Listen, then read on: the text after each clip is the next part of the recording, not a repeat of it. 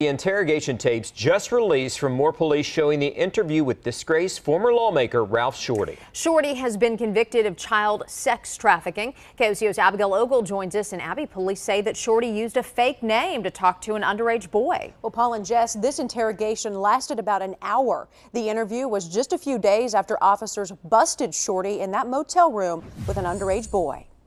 It said that there was a minor inside the room. Former State Senator Ralph Shortey talking with detectives a few days after they raided his motel room. Because you have a juvenile in your hotel room. Police say the teen and Ralph Shortey used apps to communicate, and that Shortey used a fake name, Jamie Tilley, to talk to the young boy. He calls me Jamie. Police start reading messages between Jamie and the teen. He says, "I need money for spring break."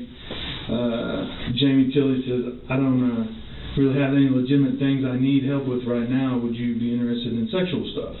He says yes. He starts calling this guy Daddy. He says, "Hurry up, Daddy. Keep me updated because I want you bad, Daddy." And it doesn't stop there. Some of the messages too graphic for TV, but Shortey denies everything. It's not me. There was no sexual intentions that night. About 18 minutes into the interview, Shortey visibly shuts down and goes silent.